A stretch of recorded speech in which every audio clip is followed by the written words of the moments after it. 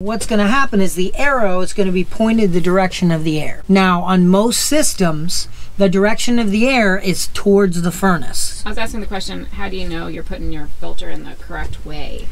Filters are, current filters like this that are higher quality will have directional arrows, okay?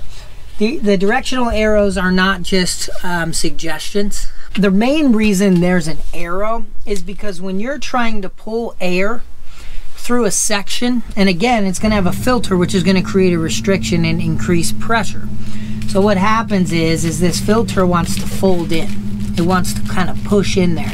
And you don't want the filter to get sucked into the blower compartment. It can damage parts inside the furnace. So the arrow is facing the direction that the air is flowing. These metal pieces here keep the structural integrity of the filter. Okay. So what's going to happen is the arrow is going to be pointed the direction of the air.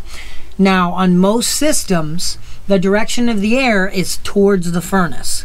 So you'll have the return coming down and bending into the furnace, and then the blower motor is blowing air up and into the ductwork. Now, in other cases, it'll come from the top and blow down, but it's still pointed towards the furnace. Just like this one would, the arrow pointing down, the arrow pointing this way, or if it's coming from the floor up, pointing towards the furnace in each way. Now, in cases like these, which would be cheaper filters, less restrictive, they can go in either way. There's really no airflow arrow on this particular filter, but you can see both sides are made exactly the same. They have these pieces of cardboard in here to hold the structural integrity. But again, you really want to stay away from these. They're going to catch about 2% of dust and dirt, because remember, 98% of particles are smaller than the eye can see. This here, I could see right through it. So I would really stay away from these and look into a little better filtration, but also take into account restriction. That's where your air cleaners come in. I get questions a lot like, no, what MERV rating do you use or whatever? Do you have one that you typically will kind of go towards?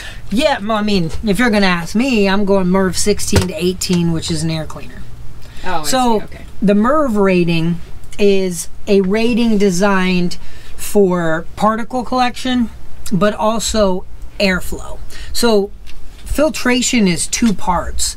A lot of people think, I just want to catch as much as physically possible. Just get all the allergens, the dust and dirt out of it. But a lot of people do not take into account how restrictive these filters can be. So for example, if you get a super porous filter, you're going to let everything through. If you get a piece of cardboard, you're going to let nothing through. But you can't move air through a piece of cardboard, right? Or a piece of plywood.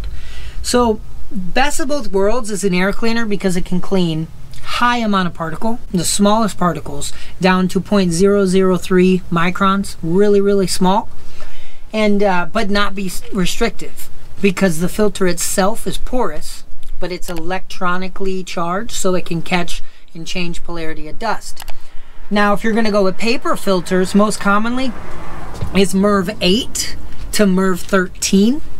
Now, like I said, you can get HEPA filters, things like that, but they're going to be restrictive, right? So generally HEPA systems are kind of pulling air separately and cleaning it and then dumping it back into the return, and not completely restricting the blower motor itself. But MERV 8 to 13, to answer your question, on paper filters, the higher the MERV rating, the more it catches, but the more restrictive it is, until you get into the air cleaners. Then as 16 to 18, you're going to get into more electronic air cleaners and higher dust reduction. Cool, thanks.